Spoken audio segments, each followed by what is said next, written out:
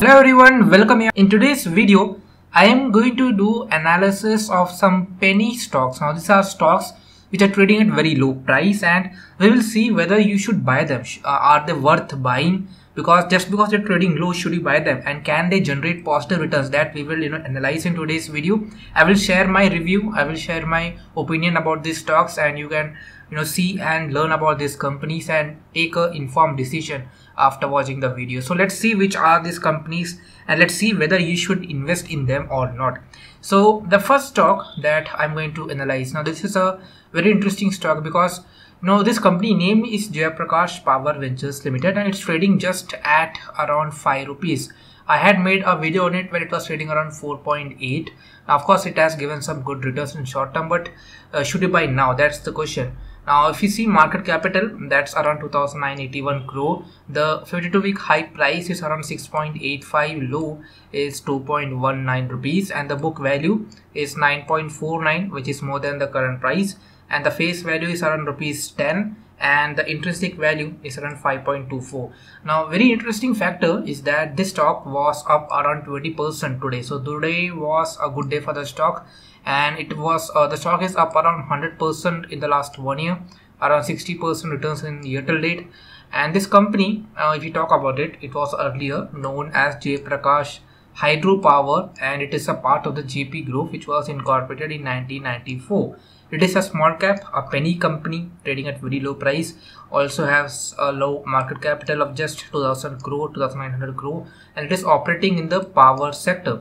Now it is an Indian power company that is part of India's leading infrastructure conglomerate JP Group. The company plans, develops, implements and operates power projects in India, and it currently operates the largest hydroelectric power plant in the private sector in the country. The company owns and operates the 300 megawatt Baswa 2 hydroelectric project at district Kinnaur in Himachal Pradesh, 400 megawatt Vishnuprayag hydroelectric project at district Chamoli, Uttarakhand, and 1000 megawatt Karcham Wangtu at district Kinnaur, Himachal Pradesh. And all the plants are run of the river hydroelectric power projects.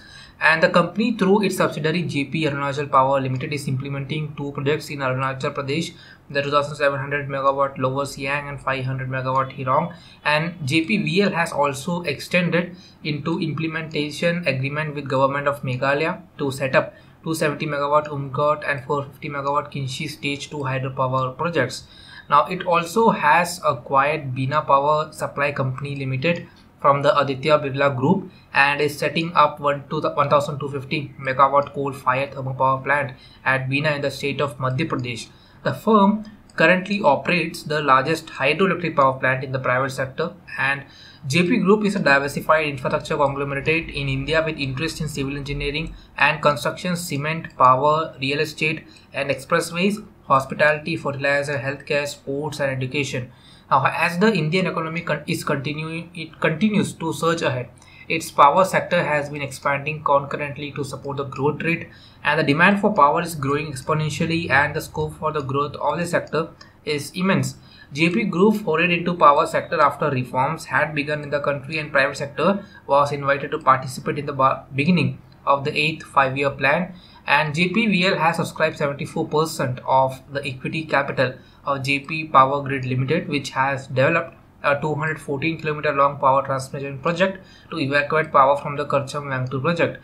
The power transmitted is meant for distribution and consumption in the states of Himachal Pradesh, Haryana, Punjab, Uttar Pradesh and Rajasthan. So can this stock, does this has the potential to turn around in future? Of course, currently, the stock is not in a very good phase.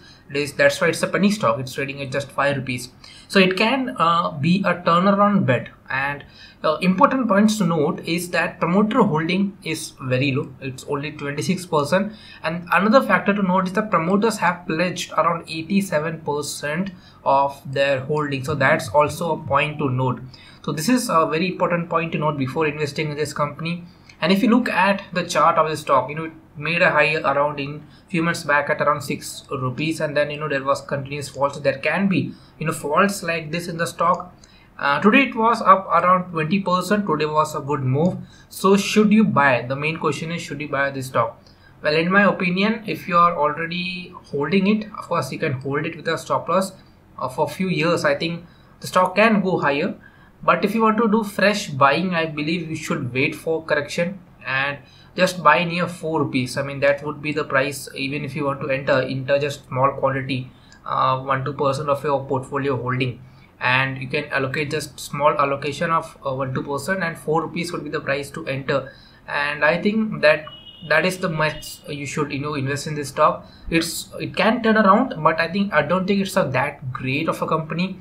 So you can invest, it can go higher, but it's a risky bet. So if you can take some risk, then this is a stock you can do your analysis on. So okay, this is the first company. Now let's see another company, second stock.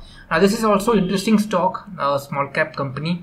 If you look at the returns, this stock has given around 730% of returns. It is up to 20% in the last 2 years.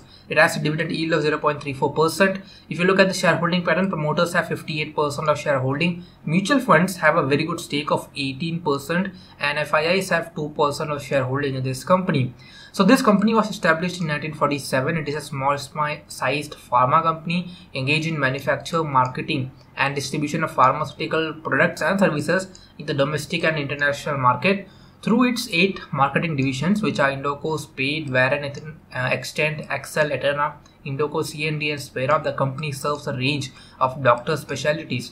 It has signed supply agreements with companies like Watson, Aspen, and DSM to supply formulations to advanced and emerging markets.